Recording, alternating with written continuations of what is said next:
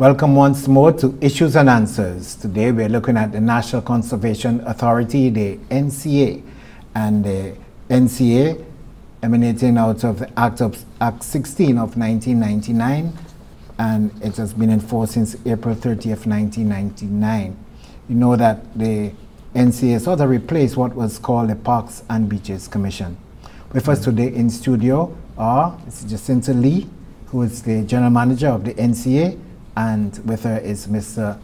Edwin, Mr. James Edwin, who's the Chairman of the NCA. Welcome both of you to Issues and Answers. Thank you. Thank you. Well, maybe first of all, the NCA, St. Lucians would probably know the NCA as probably the authority that tends to beaches and other stuff like that of historical and not national importance. Tell us a bit more about the main functions of the NCA. As you said, the NCA, it identifies, manages and conserves our natural assets, and particularly our beaches and coastal areas. And that's predominantly what we do. Okay, so I'm sure that you have a lot of functions on a day-to-day basis to ensure that you really ensure that you have our beaches in pristine condition and all the other aspects that you take care of. Right. We have a relatively large staff, about 98, and most of them are the field staff who maintain the beaches and the facilities. And so every day of the week, we call them conservation assistants who clean the beaches, just to make sure there's no debris, there's no litter on the beaches. What basically are the components? We know that you would have administration, operations, and there's also a commercial part. Right, you have a commercial, what you call the vending department. And we have nearly 400 vendors across the island. So it's a whole lot. Apart from that, we maintain 34 sites. Okay, so there's a lot of things happening behind the scenes at the NCA. Well, it seems we have a lot to talk about on the program. So, Mr. Edwin, tell us a bit about your experience as chairman coming in and having seen the mandate of the NCA. Well, yes, since being appointed chairman of the Board of Management of the NCA, we as a board have undertaken a number of initiatives to actually with the end purpose of trying to what I would say, improve on the delivery of our services. For instance, like staffing, advocating for additional resources for the NCA, and planning ahead as to where we want to see the NCA progress in the future. So that we've been working on as a board, and to a limited success, but we continue to advocate and on behalf of the NCA every day. Okay, so initially we're going to focus a lot on the beaches, its maintenance, the facilities, and the licensing of vendors. Of the vendors, yes. So looking at the beaches on a day-to-day basis, what is the routine like for persons who are actually going to ensure that the beaches are kept attractive, it's going to be safe, and also the marine aspect as well, because I think you're also concerned about the actual marine aspect to ensure that there's no hazards in the water and stuff like that. Right. So we have our staff, and as I said, they work on the beaches, and it's a half day from 8 to 12, and they clean up, and they do a very good job. We have our contractors who are responsible for collecting the waste and to taking that waste to the dump site. We also have on some of our beaches, we have our facilities. So at Pigeon Island, you'll notice we have a comfort station, and we have a number of what people call huts, but they're booths. At VG, we have the same thing. And we have our comfort station attendants who are there to make sure, that the place is kept clean and that people feel comfortable when they visit the facility. So we try to ensure, the place looks as good as possible, so that people will enjoy the environment. I'm sure that, having said that, there will be a number of challenges because this whole aspect of you do a daily cleanup, but still it's for the use of the public. And you cannot always manage after hours. They say there's a half day. Right. So I know there would be like litter bins and stuff like that.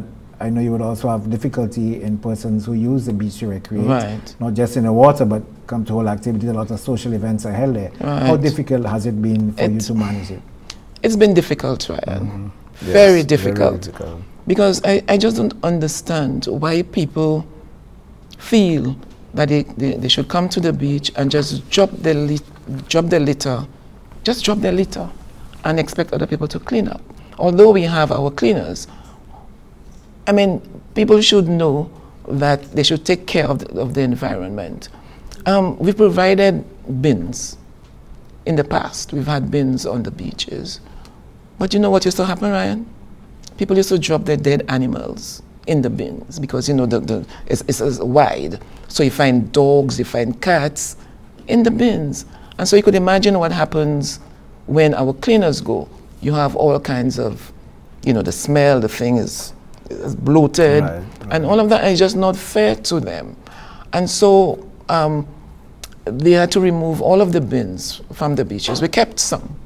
But what we've started doing, and we have on some of the beaches now, to have special bins with just a small opening, so no large animals can be dropped in there. In fact, we worked with some schools, and they came up with the design of the bins, of the enclosures.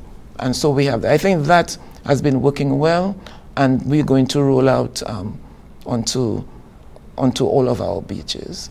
Yeah, but it's really sad. It's really sad. If I may add, it's not only the issue of dead animals, especially on the Pigeon Island area in the Grozili Road, Nibi. We had instances where people would leave their homes with their domestic garbage and come and dump it in the bin provided on the beach on a weekend. Rather than keep it at their homes for when the designated garbage collection day, we had people actually driving to the beach and dumping their garbage there. It was really posing an unsafe environment and an unsightly environment for beach users. So, I mean, it's sad that we had to remove the bins, but we had to consider our workers' health as well. So it's difficult balancing the two, you may appreciate. Yes. I could only conclude that these people not using the beaches themselves, because if you're actually using the beach, don't care. I don't see why you I don't think so. They expect somebody to get rid of it for them. Like I tell them, you dump it there, maybe we should find a way so that when you come back the next day, it's there waiting for you, but it's not fair to the other users. Yeah, because that's what I wanted to find out, if there's any way that you can monitor and actually see people who do this sort of indiscriminate behavior, and what are some of the penalties. Right. But I think, right, probably it's a lot of education. Yeah. I don't know whether we've failed, because there's been so much education on keeping your environment clean, but it still happens. You have all of these cleanups. It still happens. But what I want to add to is that it's not just domestic waste. Some people bring in, I think, some contractors who, you know, they've demolished a particular structure. You would see the toilets, the toilet bowls. You would see the face basins. We've even found microwaves, stuff like that on the beaches. Yeah. And it's just not right. Well, I certainly don't think that's a case of you failing as far as education is concerned. That's just mind-boggling. But we'll take our first break on our program. We'll be back with issues and answers. I'm innovative. Sure! I'm competitive. I'm productive. I am creative. I constantly improve what I do and how I do it. I am output-oriented. I never stop learning. I give of my best, always. The National Competitiveness and Productivity Council, embracing excellence. Thanks for staying with us on Issues and Answers. Today we're looking at matters pertaining to the National Conservation Authority. So we've really got our work cut out with the beaches and the daily challenges. But yeah. Sorry, let me just add something else. Fires on the beaches, that's another troubling aspect. That people, they light fires, not just bonfires, where they bring in pallets and and light up, and so you find at the end of the day you have nails and you have all kinds of charred remains on the beaches, and people could get hurt. And that way, some people also light fires in the tree trunks, yes, to cook. And you know what happens? The trees are affected, particularly in Sandy Beach, in Viewfort. A lot of that is being done. Up north, bonfires, and you want to implore people that they should not light fires on the beaches. And you know what they do as well? They would light the fires, and in order to extinguish, they would just throw sand over the coals, over the whatever it is. And you find people, you know, walking, or you have children just playing in the sand, and they could get burnt, you know, with this kind of behavior. So how difficult is this for you? I think I mentioned it earlier, to actually, you know, police this in terms of knowing peak times on the beaches, to get some of your staff around, the wardens, and to ensure that when they see these practices, that they intervene and advise persons not to engage in these practices. Right. If one of our staff, in fact, she does that, goes around just to check, because they find people are supposed to get the permission for any organized activity. They need the permission of the NCA. And when they do get that permission, we tell them no lighting of fires, right? So there's a whole list of things. No use of bottles, breakable bottles on the beach, glass bottles on the beach. So the number of things we tell them. But some people, they just go ahead and have the activity without letting us know. But apart from our staff going around to check, there are people who call to say, did you give permission for this person or these people to have the activities? And then we're able to contact them. So I'll give just an example. Somebody called to say that they noticed some, you know, remnants of some fire in a tent at VG Beach. And it was a Sunday. My staff went. Although there was nobody there, she was able to track down who was responsible, all right? And the person, we contacted the person came and cleaned up. They actually did a good job cleaning up. I think some people are saying that they just don't know the process. They don't know they're supposed to ask for permission to use the beaches for organized events. They just don't know. So I hope with what's happening now, with that kind of discussion we're having, that people get to know that they need to get the permission. So what's the actual process if you need, and for to what extent of event, the magnitude of event that they would need to come to you, and what's the process? Right. If it's just a simple, you know, you have a family just going to the beach, people going, that's okay. But anything organized. So you have people with the birthday parties. They want to have a party from 10 in the night until 2 in the morning, you know. You have mass events. All of that, you need the permission. And it's very simple. On our website, you could call in, you could come in, email, and we provide you with the form. So there must be a form. You must fill in that form for any organized event. Now, it's important that NEMO is involved. If it's more than 200 people who would be attending that event, NEMO must be involved, the police, the fire service, the echo, if there's any music, all of environmental health, if you're going to have any food. So it's just a whole range of agencies that need to be involved, and particularly security as well, the life-saving. So any activity that's near the water, people must provide the lifeguards. There is a life-saving society, and they inform us when people apply to have lifeguards at their event. So they must have lifeguards. Yeah. You see, matters pertaining to the beach, we could never exhaust it. I want to go into another aspect of the vendors and the licensing, but it seems like Mr. Edwin yes, I just wanted to add, when it comes to the challenges that we face in maintaining a pristine environment on the beach for our users. We have the issue of people walking their animals, particularly dogs, and not picking up after them. And also horseback riding, that is a serious problem. It is dangerous to physically, could cause physical injury, and also it's a health hazard to beach users. Some time ago, I remember in 2010, there was a commission to look at regulating horseback riding on the beach. I mean, there was a document, I knew it was submitted to the ministry, but that is a document we need to revisit and to actually regulate animals, how you bring your animals and what you're allowed to do as far as the beaches are concerned. Because there's some people who is mindful and would pick up after their animals, but some people will just leave it, and you know what it is like when all of this gets into the water, people step, what kind of diseases that you can get from animal dump on the beach. Well, I'd just like to add one thing in terms of the horses.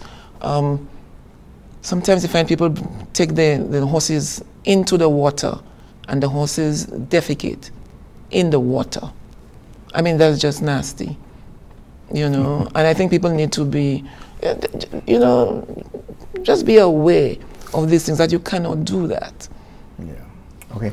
I would have liked to have gone into license, but just to finish off on the beaches, and the very important aspect that we had discussed, and you brought it up as well, the aspect of lifeguards, because I'm sure persons would feel much more comfortable going into the water knowing that there are lifeguards on most of the beaches, if not all, on St. Lucia. How well have you been able to develop an association with the Life Saving Association in terms of getting a wide presence of lifeguards in St. Lucia beaches? When there are organized activities, that's one of the things that we say you must have lifeguards on the beaches. It would be good for there to be lifeguards, you know, lifeguard towers and to have the presence of lifeguards all day long on all of our popular beaches. But then at this time, it's just not possible, given our limited resources. But in most of the, well, all of the beaches where there are hotels, there are lifeguards. Okay. Yeah. I want to get the opportunity to go into, just before our next break, to look at the whole aspect of the vending, because you know that NCA has a very big part in what happens too, particularly with the parks, as well, and maybe some of the sites around the island where visitors normally go to.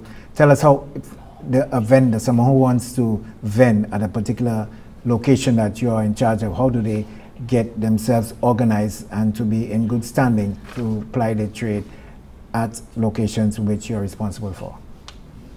Mr. Chairman? Yeah, okay.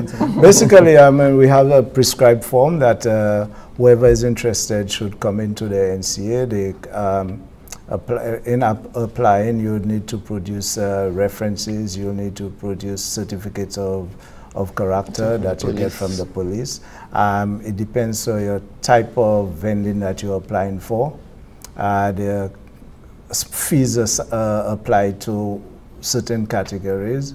And then we do our background checks as well. We ask people who from the community that you are originating from something about your character, because sometimes your certificate of character from the police may not speak about probably how you behave in the community. It will probably only speak to you not having a criminal record, but character is very important to us. So we ask questions, and we take into consideration the nature of what you are applying to undertake, whether that area is saturated, for instance, with particular people like beach chair vendors. We try to maintain an atmosphere on the beach where it's not only vending that takes place.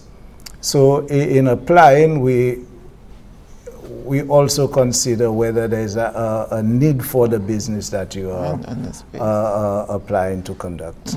Yeah. Let me just add, In terms of you have the water sports. People, apply for boat tours, for jet skis, and we do not give the license unless they have all the proper documents from SLASPA. So they must show the insurance, they must apply for hire, they must show that the vessels have been inspected.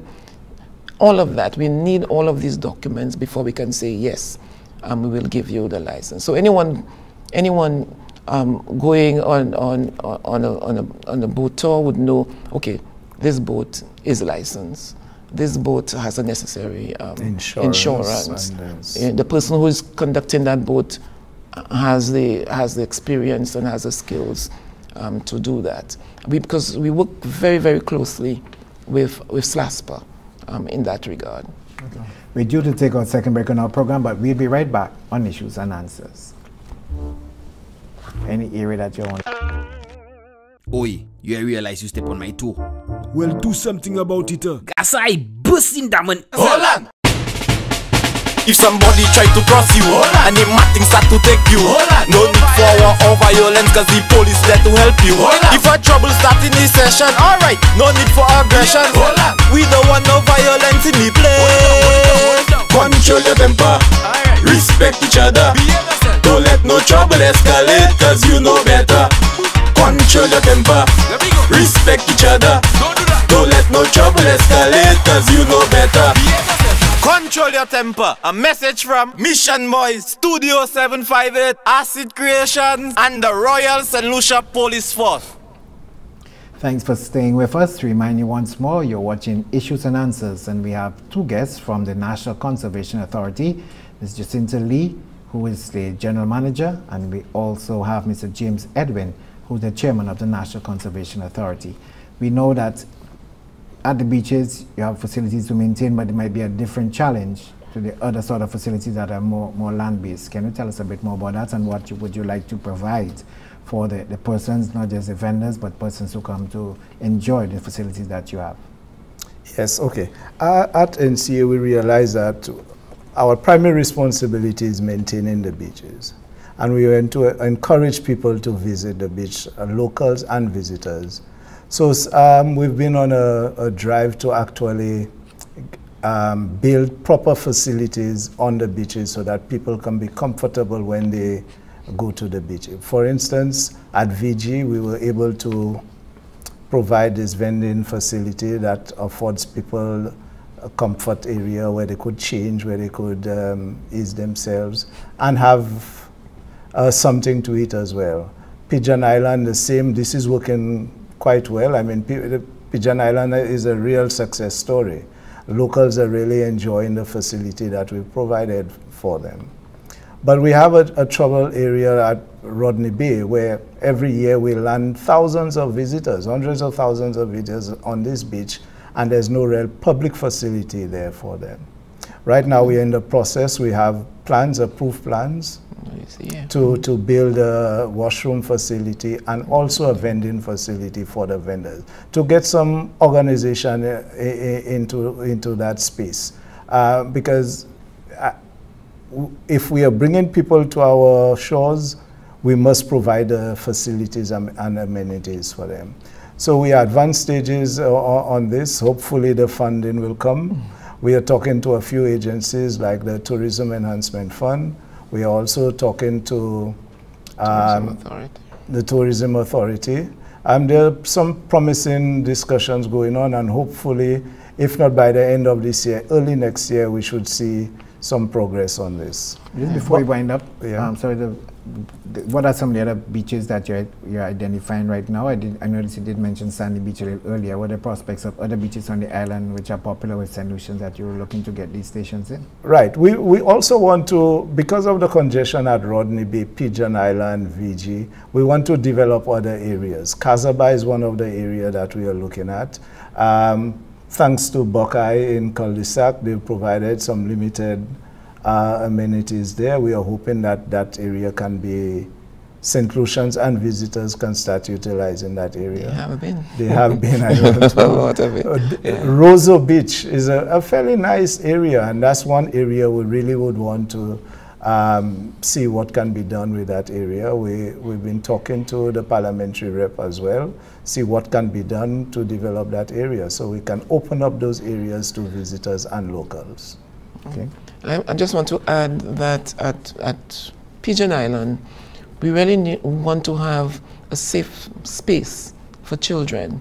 And so we've started that process because you find vehicles, particularly on the weekend, play loud music. The guys open the backs of their vehicles and just blast out music. And you find families who just want to enjoy the beaches have difficulty doing that. So we're trying to have a safe space for the children. And apart from that, we have people who drive their vehicles very close to the edge of the beach, and it's on a slant. And we've seen what happened at VG. A vehicle actually went into the water at VG, on the beach, into the sea at VG. And so we just want to caution people about parking so close to the beach. In fact, we're planning to upgrade Pigeon Point so that there'll be designated parking for people so they can be just driving all over the place. We want to have a really nice park at Pigeon Point. Just before we close, I know that there are a number of entities that you work very closely with. One of them would be the St. Lucia National Trust. Tell us about that cooperation and collaboration. It's been going extremely well.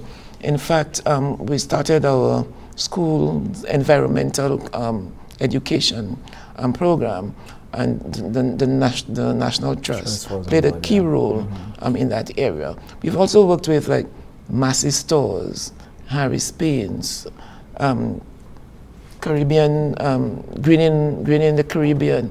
So it is TEF, Tourism Enhancement Fund.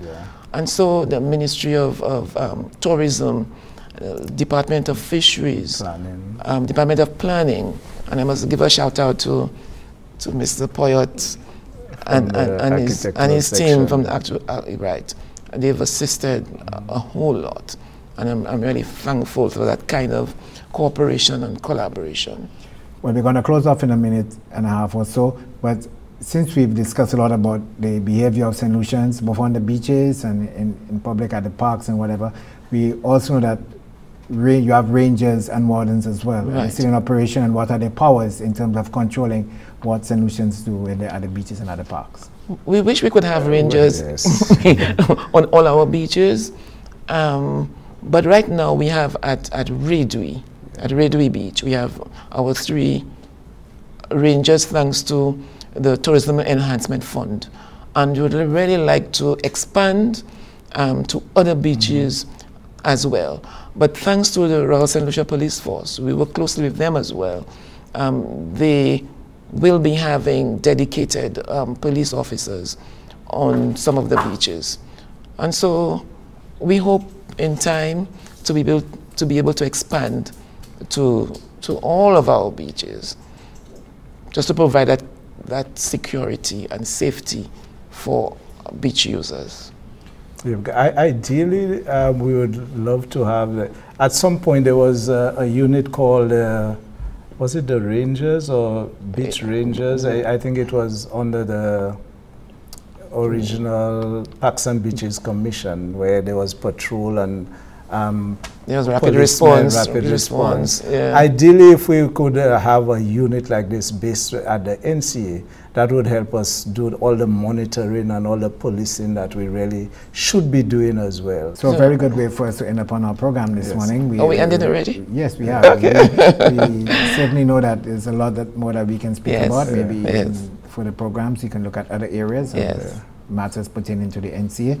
But I'd like to thank you, Mr. James Edwin, the Chairman of the National Conservation Authority, and General Manager, Jacintha Lee, for being part of our program this day, Issues and Answers, and we're certainly hoping that emanating from this discussion, we'll have better behavior as far as the public is concerned as they go to the beaches and enjoy the natural amenities right here in St. Lucia. This has been Issues and Answers. I'm Ryan O'Brien. You can join us next time for another program.